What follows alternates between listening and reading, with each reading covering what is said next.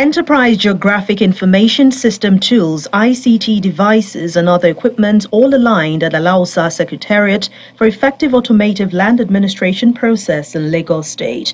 Please, a very big round of applause, please. The State Head of Service, Olabode Agoro, Special Advisor on eGIS and Urban Development, Surveyor General, and other senior state officials are here for the official handover of the equipment to the Office of the Surveyor General and Lands Bureau to kickstart the eGIS project. With this initiative, the eGIS office says it is ready to deliver electronic physical planning process for residents. We want to make sure that we automate all the processes of all the MDAs within the Lagos State Civil Service. We're coming up with what you call the electronic physical planning process system. Under that electronic physical planning process system, you cannot apply for building approval online. You know, instead of the 10-day deal we're promising, or some people with their experience, they say they are not even able to get a building approval even in a year. The other, we can do it in 10 minutes.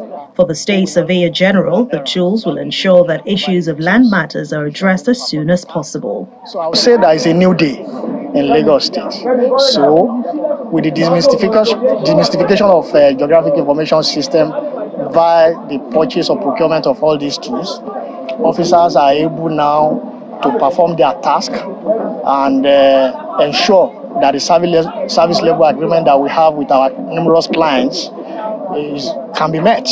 You know, as you want to know, this is like a revolution in land administration in the state.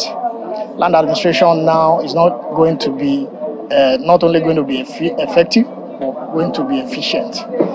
The State Head of Service confirms that residents can now apply and process their land titles from the comfort of their homes. It's going to make life a lot easier. It's going to make life easy for them to process applications. It's going to reduce the time frame in processing applications for title, reducing it to a matter of days when the program starts. And from the benefit to the members of the public, they sit in the comfort of their homes and they can access the database and apply for title from the comfort of their home or office.